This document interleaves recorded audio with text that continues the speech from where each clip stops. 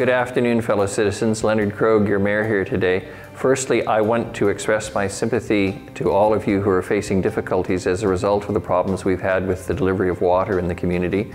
As many of you know, we've had problems with the generator that were solved quickly, but there are now internal problems in the water treatment facility that require us to ask you to please conserve your use of water for the foreseeable future.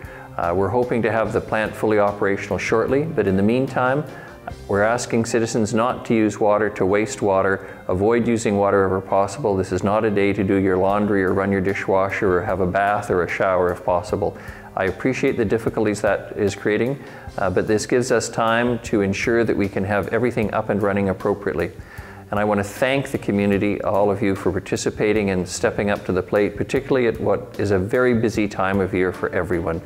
It is much appreciated by the city, and I assure you the city staff and the technical experts are working hard to ensure that we don't have to move to a boil water advisory, which would be the final step if necessary. And I'm hopeful, of course, that all of you will continue to do your part, respecting your fellow citizens, ensuring that you conserve as much water as possible. Again, I appreciate the sacrifices you're making, and on behalf of the City of Nanaimo, thank you so much for being good citizens at this particularly difficult time of year to face problems like this.